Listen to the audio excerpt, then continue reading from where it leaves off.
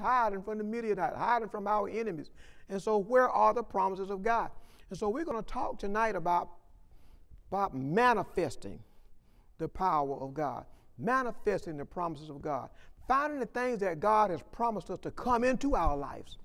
Because, see, I get tired of people always talking about what God is going to do. We need to be talking about what God has done and what God is doing in our lives.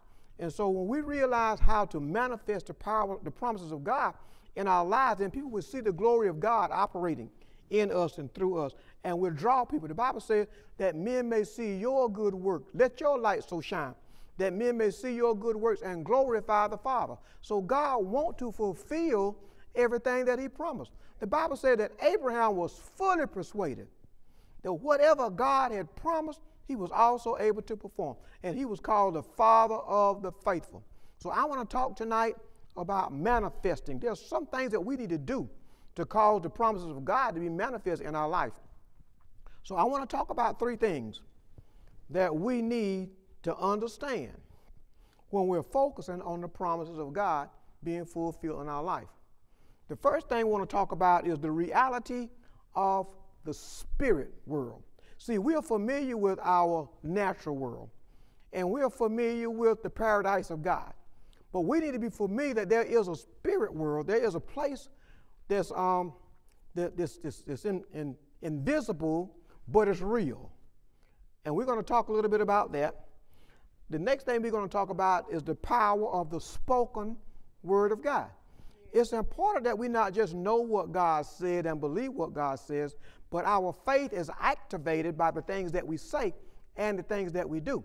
And primarily by the things that we say, because the things that we say can go, your voice can go places where you can't go. And your faith can go places you can't go. So we activate our faith by speaking the word of God. And the third thing that we want to talk about is the power of consistency. Don't be so quick to give up because you don't see the manifestation happening at the time you think that it ought to happen. So we're going to start off tonight in the scripture of 2 Peter chapter number 1, verses 2 through 4. We are talking about manifesting the promises of God.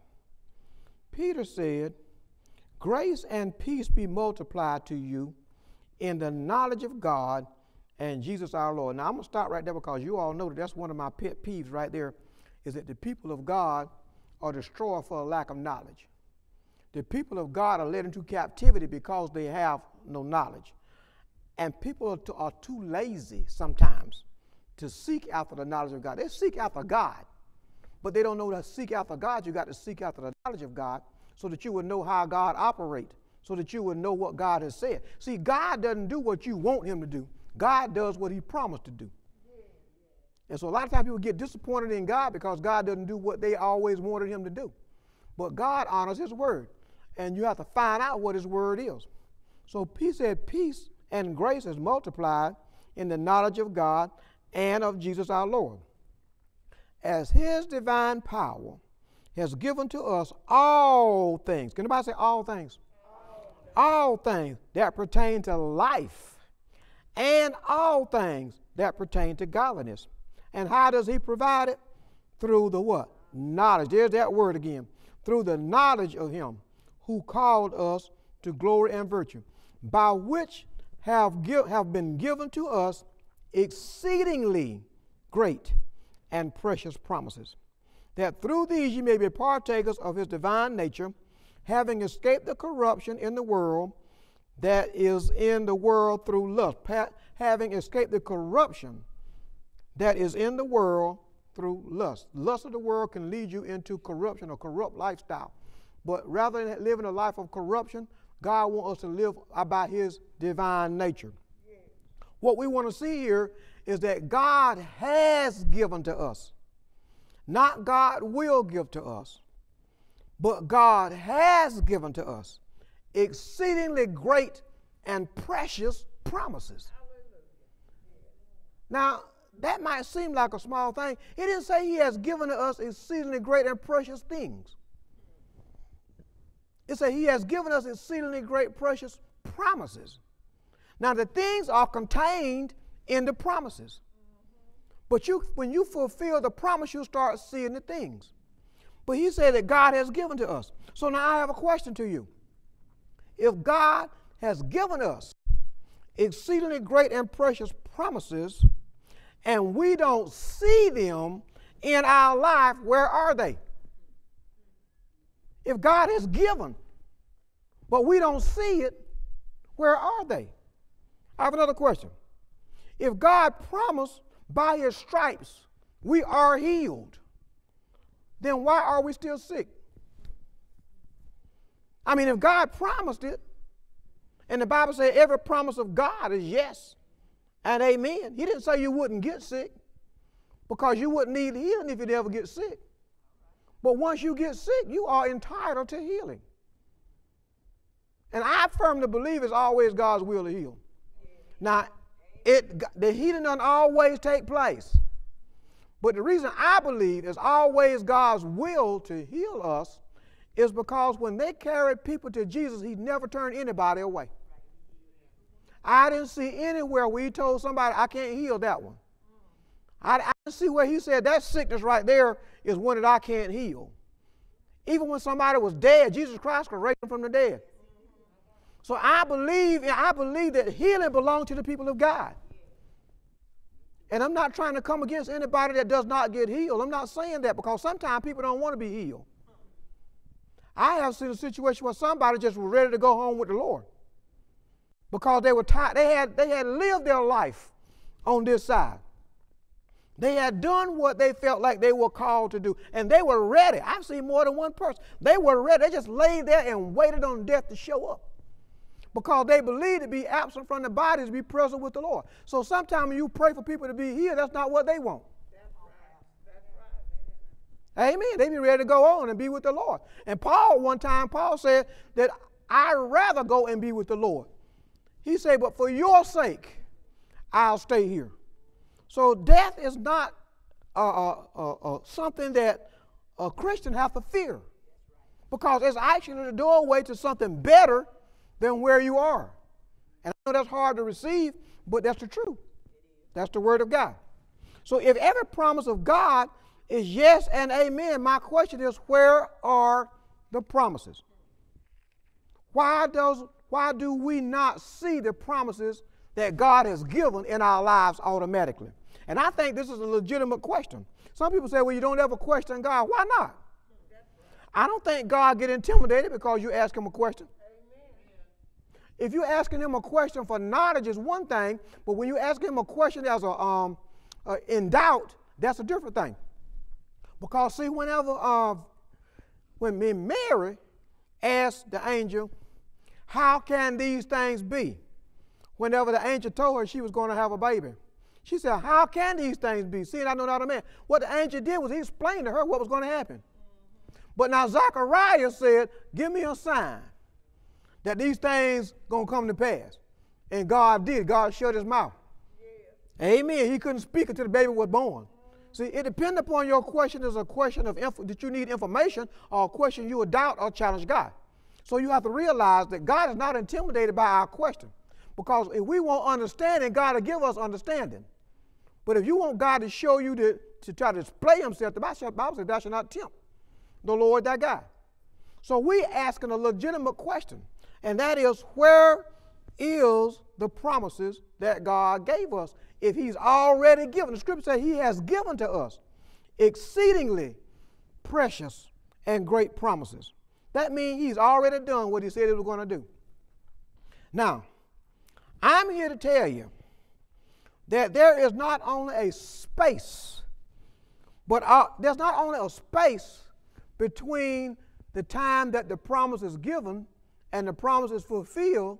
There is a place between the time that the promise is given and the promise is received.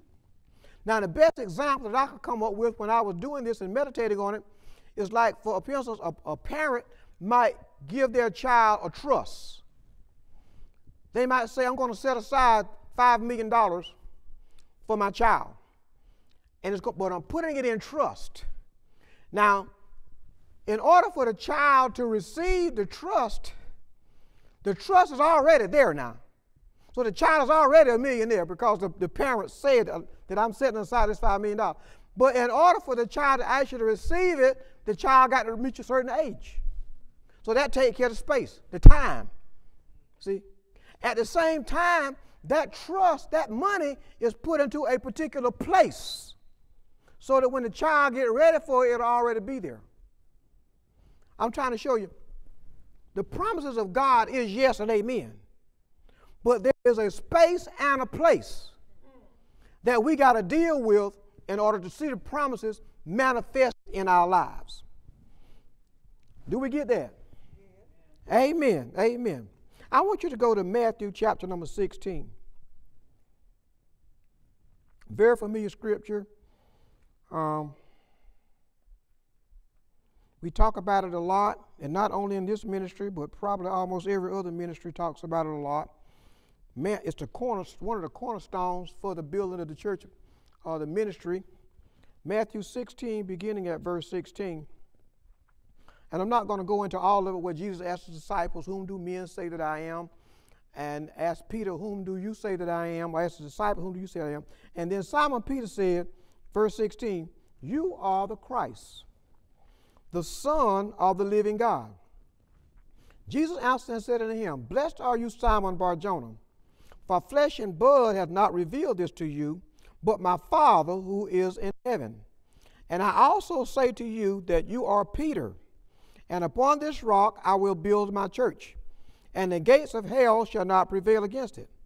And I will give you the keys of the kingdom of heaven.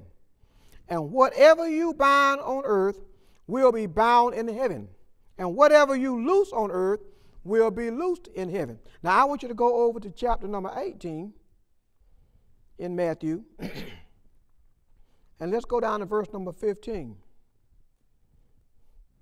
He says, moreover, if your brother sin against you, go and tell him his fault between you and him alone. If he hears you, you have gained your brother. But if he will not hear you, take with you one or two more, that by the mouth of 2 or 3 witnesses every word may be established. And if he refuses to hear them, tell it to the church.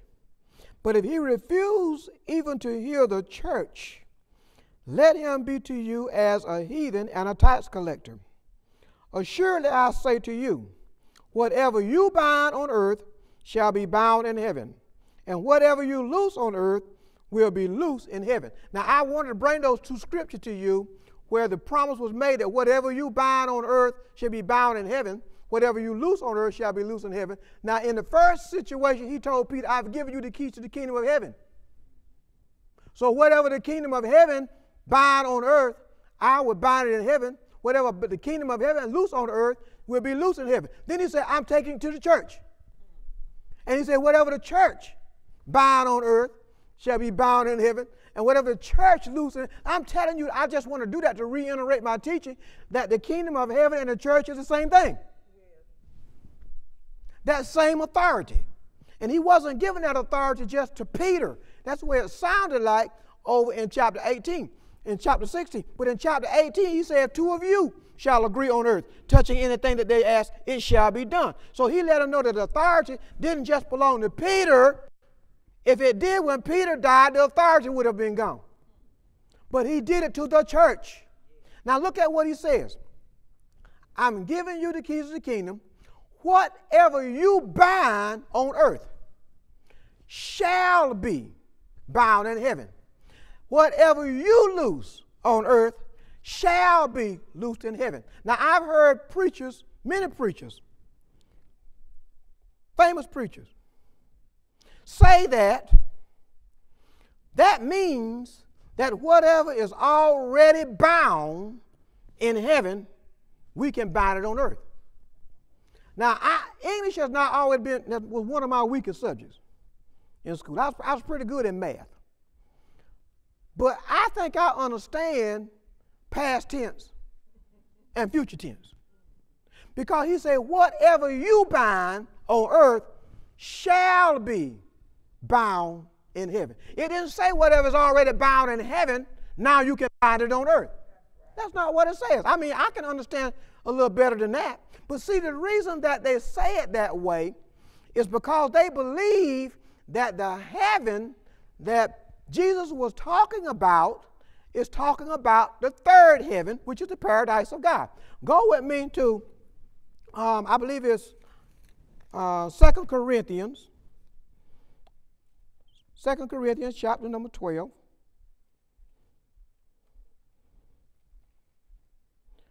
And I'm going to start looking at, let's see, I don't even know if I wrote it on my list on here. I don't think I did. 2 Corinthians chapter number 12. Let's start looking at verse number 1.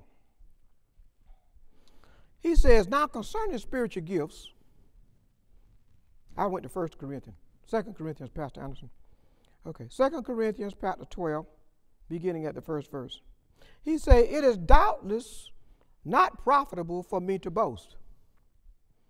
I will come to visions and revelations of the Lord. I know a man in Christ who 14 years ago, whether in the body I do not know, or whether out the body I do not know, God knows. Such a one was caught up into the third heavens. Did y'all hear that? Was caught up into the third heavens. He says, and I know such a man, whether in the body or out of the body, I do not know. God knows. How he was caught up into the what?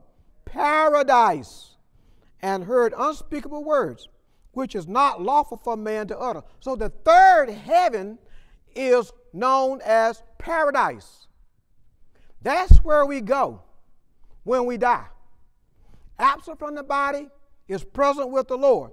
So we go into the paradise of God, which is the third heaven. Now, if there's a third heaven, just by deduction, I know that there must be a first heaven and there must be a second heaven. All right, let's go to Genesis chapter number 1. Genesis chapter 1.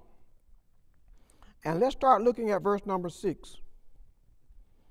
It says, then God said, let there be a firmament in the midst of the waters, and let it divide the waters from the waters.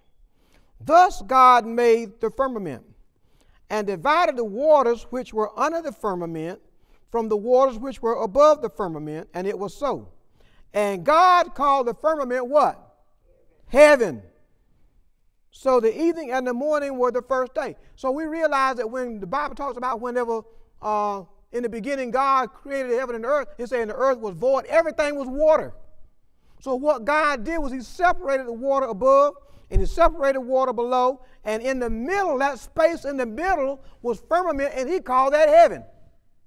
So that's the first heaven. So we see the first heaven is talking about up in the sky. And I don't care how far up you look, you're just going to be looking in the first heaven. Because I've heard people say that the second heaven, like the first heaven might stop at Pluto, and then the next heaven goes on up to the other disciples and stuff, other areas and stuff like that. And so they divided the first and second heaven into two things. But there's no scripture for that. That's what they come to the conclusion because they don't know where the second heaven is. So the first heaven is talking about up in the sky. As far as the universe can go, that's still the first heaven. It's a vast place. But that's the first heaven. All right, the third heaven is the paradise of God. So where is the second heaven? I'm glad you asked.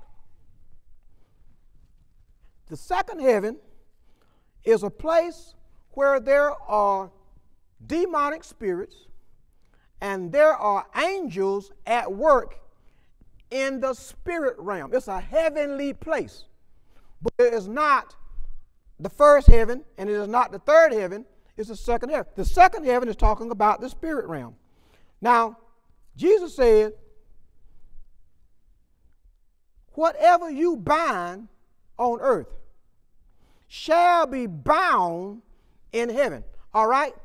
What is it that we need to bind on earth that need to be bound in the paradise of God? Can anybody think of anything? If it's the paradise of God, there's nothing that we need to bind up there, right? All right. If we bind up in the area where the moon, the sun, and the stars are, how is that going to affect our life? What can we bind up there in the elements? What can we loose up there in the elements that's going to affect our lives? So it's not talking about the first heaven. I submit to you that the second heaven is talking about the paradise of God. Let's look at, let me find this scripture. I'm sorry. The second heaven is the spirit realm, where there are demonic forces going on and where there are angels going on. Look at, let me see this first scripture. Go to Hebrews chapter number 1. Hebrews chapter number 1.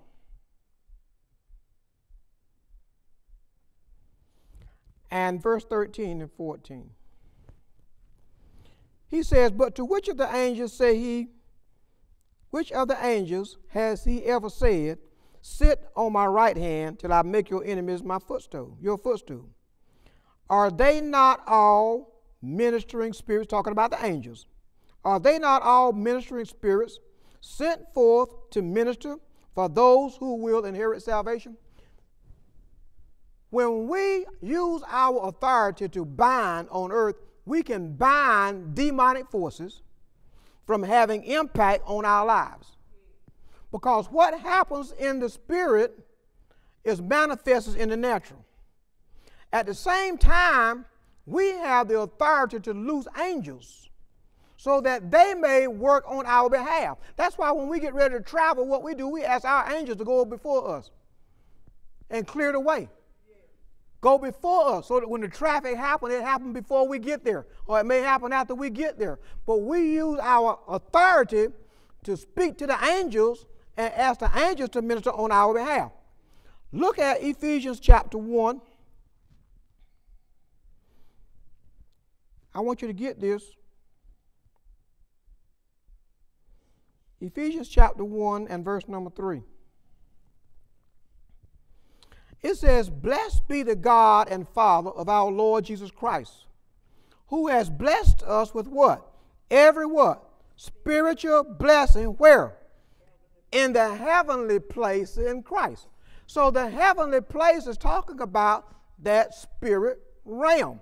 And that's where your blessings are. So if you want your blessings, what you have to do is find out where they are and how to get them. And the way that we operate in transferring from the spirit realm to the natural realm is by faith using the Word of God, the spoken Word of God. Look at Mark chapter number 11. All the promises of God start out as spiritual blessings. And they start out as spiritual blessings in the spirit realm. They become natural blessings when we transfer them from the spirit realm into the natural. Because see, we live in the natural. But if your promise is over in the spiritual, you need to transfer it from the spiritual to the natural where you are. And look at this. Everything started out in the spirit. This podium started out in the spirit. It started out in somebody's heart, somebody's mind, and then they put it together and it became natural. But it had to start out in the spirit first. See, everything comes out of the mind of God. Everything, all the blessings that God has for you come from the thought and the heart of God. And God has stored them up for you in that spiritual realm, which is, I believe, the second heaven. That's where it is. And that's where God stores it up. Now, we got to learn to transfer it from where God put it to where we want it and where we need it. Okay, Mark chapter number 11. All right, verse 22. This is Jesus speaking. He said, have faith in God. For assuredly I say to you, whoever says to this mountain, be removed and be cast into the sea, and does not doubt in his heart, but believe that those things which he says will be done, he will have whatsoever he says. Therefore I say to you, whatever thing you ask when you pray, believe that you receive them and you will have them. Speaking activates our faith. Your faith is activated either by what you believe, by what you say, or by what you do. Faith has to be activated. If it's not activated, it's what James called dead faith. So when we speak, we activate our faith. You got to believe it first. And then you speak it, and then you expect it to happen. Proverbs 18:20. You don't have to turn to this. You can write it down if you want to. It says the power of death and life is in our tongue. So when we speak life, we'll see life manifested. It's power in what you say. Matthew 8, chapter and verse 16. It says that Jesus cast out devils and healed with his word. Be careful what you allow to come out of your mouth. You can be trapped by what you say. Don't agree with somebody that says something negative about you. Don't get an agreement with them, because there's power in agreement too. Find somebody that will agree with you when you say what God says, because there is power in agreement. That's why the devil don't like marriages and don't want the husband and the wife both to be saved, because when you got a saved husband and you got a saved wife and both of them believe the word of God, we can bind the devil. We can stop the devil from doing things in our home because there's power of unity. And we're holding on to the word of God. So that's why the devil wants these men to stay home. And that's why he wants division in the home, because the devil works through division where God works through unity. So when you find you a prayer partner, find somebody that can agree with what you, if you don't have a husband, you don't have a wife, find you somebody that will agree with you in the word of God. And speak the word, speak the word, speak the word over your situation, because God honors what we say. Okay? In the book of Genesis, you don't have to turn to this one either. Chapter 1, and you can look at beginning at verse number 3, verse number 6, verse number 9. There are other verses in there. The Bible says, and God said. When God got ready to create the earth, he said, and God said, let there be. And God got what he said. See, God spoke it, and the Holy Spirit manifested it. Now we have the same Holy Spirit on the inside of us that was there when the world began. The same Spirit that raised Jesus from the dead dwells on the inside of us. That same Holy Spirit is waiting on us to speak a word, because the Holy Spirit honors the word of God. And a word spoken in faith activates the Holy Spirit. So we have to realize the power of what we say. Now look at Ephesians chapter number 6. Ephesians chapter number 6.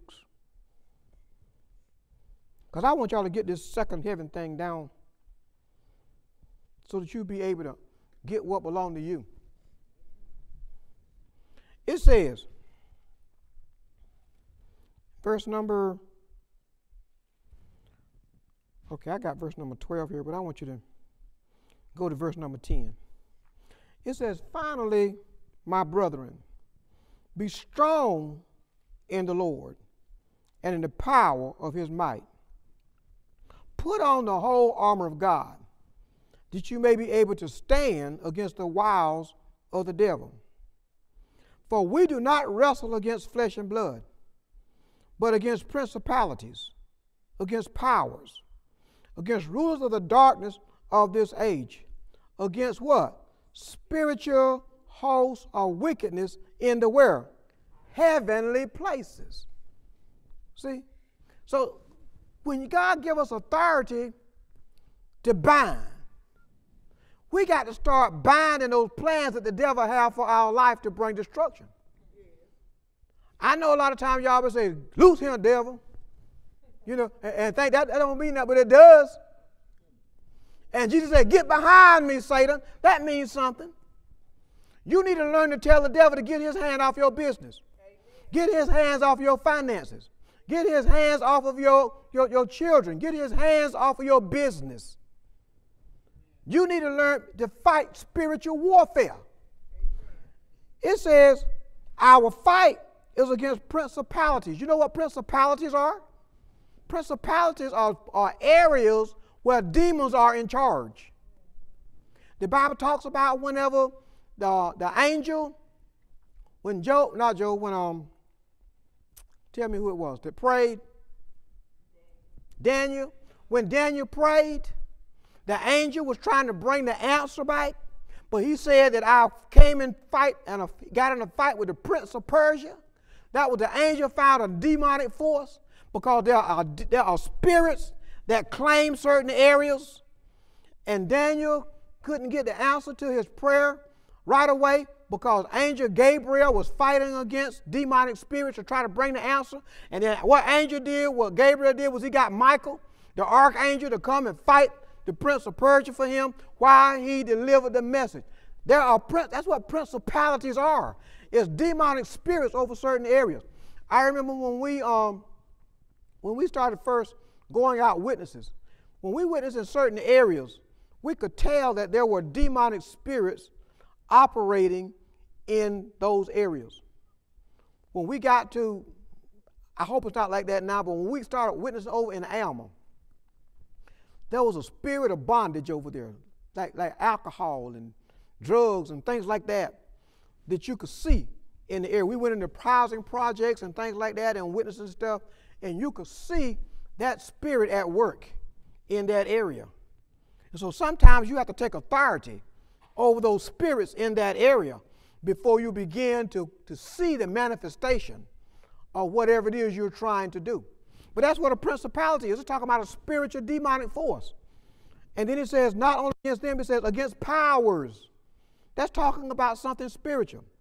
Against rulers of the darkness of this age. What do you think the rulers of the darkness of this age is? That's still talking about demonic spirits, demonic oppression, pride. That's talking about somebody that's in position that's controlled by demonic forces. And then it says against spiritual hosts. You know that's talking about in the spirit realm. So we got to learn how not to focus on the natural realm and focus on the spirit realm, and so we can start binding things. Because see, if you can bind the spirit, you can win the person. See, the person is controlled by the spirit. And if a person have a homosexual demon, a homosexual spirit operating in them, they got a lying spirit working in them, they got a spirit of bondage working in them, sometimes you got to get on your knees and take authority over that spirit before you see a change in the person. Amen. Jesus cast out the devils. That's what we got to learn to do more often because we have authority. Well, what you think he was doing? That was spiritual warfare. You got to learn how to deal. You have to realize. Look, and just think about it. When Jesus cast out a devil, where did he go? He didn't go up to Mars. He didn't go to paradise. He was back in that spirit realm. That's where he is.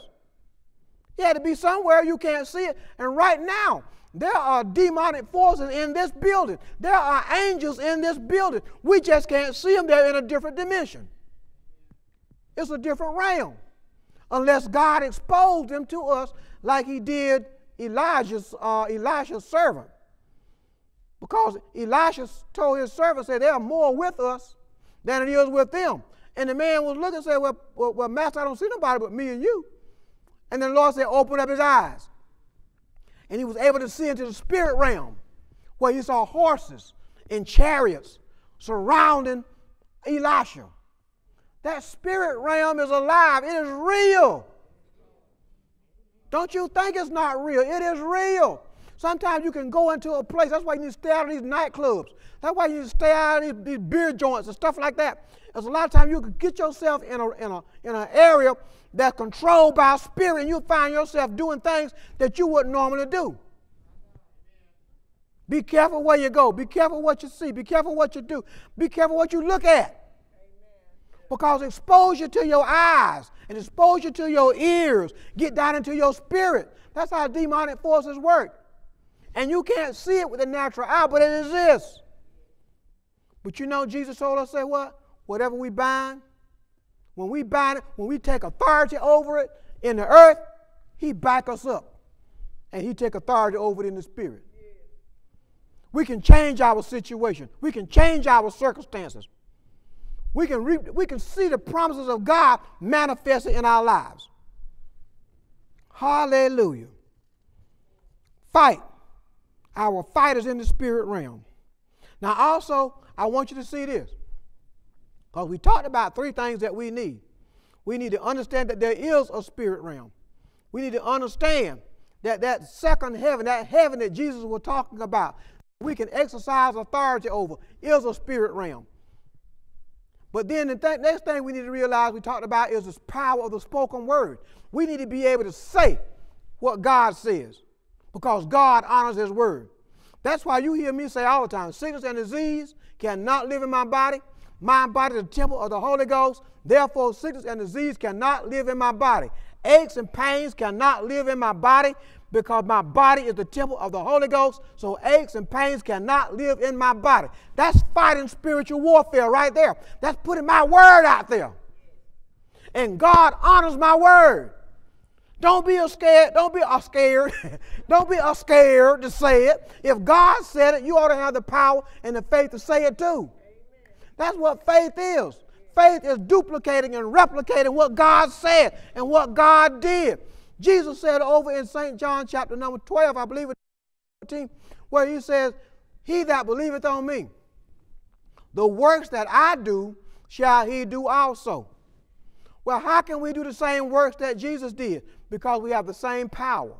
See, Jesus asked his disciples, say, can you be baptized with the same baptism I'm baptized with? And they say we are able. Well, that baptism is the baptism of the Holy Ghost. And Jesus said whatever he do, he did it by the power of the Father. He didn't do it on his own power. He did what the power. Jesus did not come into the earth and act as God. Jesus came into the earth acting as a man anointed by God to be an example for the rest of us. But the thing is, Jesus said, the devil have nothing in me. And Jesus had pure faith.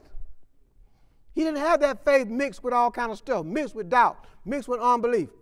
And that's why he was managed to do things that we are yet trying to get to a point where we can do, but we are qualified to do it. We have the power to do it. We have the authority to do it. We just need to have the faith to do it. And the third thing is consistency, the power of consistency. Go to Hebrews chapter number 10. Because the promises of God does not always happen overnight. Hebrews chapter 10, beginning at verse 35. I really like this best in the King James Version, but I'm looking at the New King James Version now. It says, do not cast away your confidence, which has a great reward, for you have need of endurance. Now, the King James Version says, for you have need of patience, that after you have done the will of God, you may receive the promise. Cast not away your confidence. Don't cast away your faith. Even after you have done what God said do, does not mean God going to do it on your time limit. So it said, don't give up on your confidence. Keep on believing God. Keep on believing God. Keep on believing God. Keep on saying what God said. I was giving my testimony about the time when God healed me of arthritis in my ankles. And when the doctor showed me the arthritis, I told God, I said, God, the doctor said there's no cure. But you said you can do all things. You said with you all things are possible. You said healing is the children's bread. So, Lord, I received my healing in the name of Jesus. But the pain was still there. And I was walking with a limp because the pain was there and it was still hurting. But every time I thought about it, I said, Lord, I received my healing. Lord, I thank you for healing me. I believe I receive it. I kept saying that. And I kept saying that for about 2 or 3 months. Then one Saturday morning when I woke up, the pain was gone and it never came back. That's probably been 10 or 12 years ago. But I kept saying the same thing. I was consistent. I didn't keep going back and say, Lord, would you heal me? I said, Lord, I received my healing. Because the Bible says when you pray, believe that you receive when you pray. So I got to believe it's mine even before it is manifested. So sometimes it takes time for the promise to be manifested. So Hebrew writer says, don't give up on your confidence. It says, even after you have done what God said do, even after you have paid your tithe and you're still struggling with your finances, keep paying your tithe. Because God made a promise to tithe payers that he didn't make to nobody else. Amen. When you are kind to somebody and they are nasty to you, you don't turn and start being nasty to them. You keep doing what God says. Be not overcome with evil, but overcome evil with good. You keep doing what God says, and then you wait for the manifestation. You look for the turnaround. You expect the turnaround. Don't give up. One more scripture and then I'll be through. Go to the book of Mark. This is one of my favorite scriptures. Chapter number 4, beginning at verse number 26. Now listen to this. He said, the kingdom of God. He didn't say the kingdom of heaven. He said, the kingdom of God is as if a man should scatter seed on the ground and should sleep by night and rise by day, and the seed shall sprout and grow. He himself does not know how. For the earth yields crops by itself. First the blade, then the ear, after that full corn in the head. But when the grain ripens, immediately he puts in the sickle and the harvest has come. This is the way the kingdom of God works. You put that word of God in your heart. And when you put the word of God in your heart, because your heart is the ground, and when you put the word of God in your heart, you may not see a manifestation right then. But you keep on watering it. You keep on believing it. And you'll see after a while, it'll start out and you'll see a little sprout of faith showing up. And then after the sprout shows up, then you'll begin to see, like they said, the stalk. It's a growing process. And then you'll start seeing your faith grow, and now you're ready to reap the harvest. But don't go back and dig up the seed to try to find out what's going on. You trust the ground. You trust your heart. You trust the word of God. You trust the Spirit of God on the inside of you and expect the manifestation. Don't give up. Hold on. All right. I don't know why I'm so excited. I just missed one church service, you know. Hallelujah. God gave us promises for us to receive the promises. We don't want to be like the children of Israel.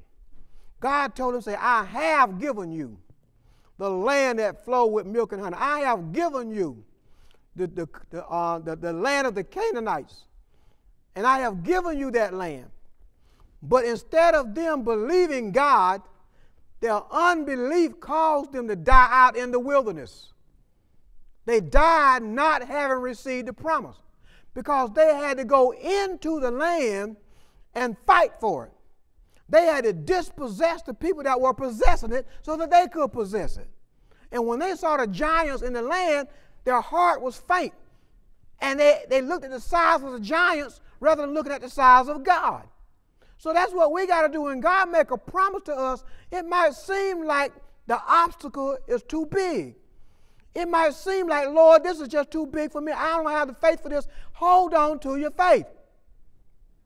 And if you don't have the faith for it to start with, just keep little by little until your faith grow. Keep saying it. Because saying it increases your faith. Because faith comes by what? Hearing. You don't have to hear it from somebody else. You can hear it from yourself.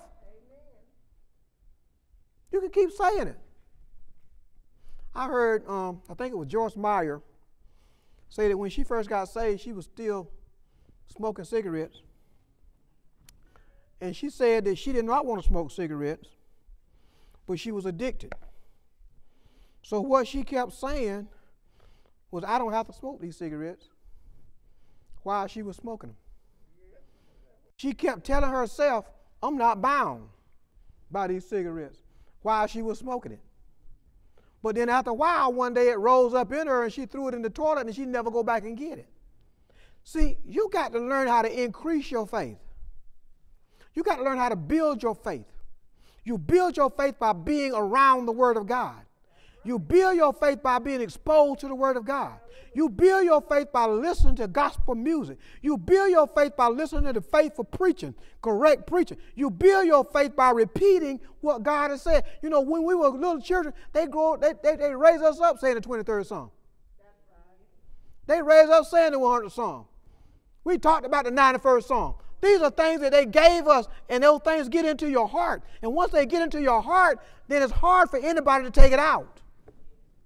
That's why it's important that you come to Bible study. That's why it's important that you come to church. That's why it's important that you spend time reading the Word of God, listening to the Word of God, being around the Word of God. Because the more you are exposed to the Word of God, the more you become a part of the Word. I remember that when I was going to college, I met this little girl. And I had never seen nobody like her before. I mean, she was just sweet. Had a real good personality. And I was in a chemistry class. And in the chemistry class, they poured some sugar into water. Well, when they pour the sugar in the water goes to the bottom. So what they did was stir the sugar. And when they stirred the sugar and the water became one. You couldn't see where the sugar started and the water stopped. It just became one. And they say that water has now become saturated with the sugar. Then they poured more sugar into the water. And when they poured more sugar in the water and stirred it, then the water became gelled, sort of like a jello. And they say now the water is super saturated. And I say, that girl's super saturated. I think I'm going to marry that girl. We need to get to the point where we become not just saturated, but super saturated with the Word of God. If we're super saturated with the Word of God, so when somebody says something to us, ain't nothing going to come out but the Word. Because see, what happens is we have become one with the Word. Lord. Father God, I thank you right now. In the name of your Son, Jesus, I thank you for your Word. I thank you for your people that listen to your Word. And Father God, I pray that we will realize that there is a time and there's a place that you have the promises of God set for us, but you have equipped us, Father God, to endure the time and to use our faith to pull it from where it is to where we need to be. We thank you, Lord God, because you have made provision for us. And we thank you, Father God, that all of our needs are met in you through Christ Jesus.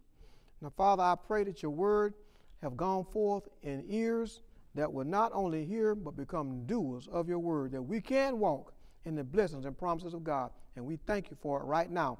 In Jesus' name I pray. So we want to say to the people that are on Facebook, be steadfast, unmovable, always abounding in the work of the Lord, for as much as you know, your labor is not in vain in the Lord. Thank you for joining us. All right. Do anybody have any questions or comments? I'm not going to press you too hard tonight because I went kind of long. Sister Jenkins.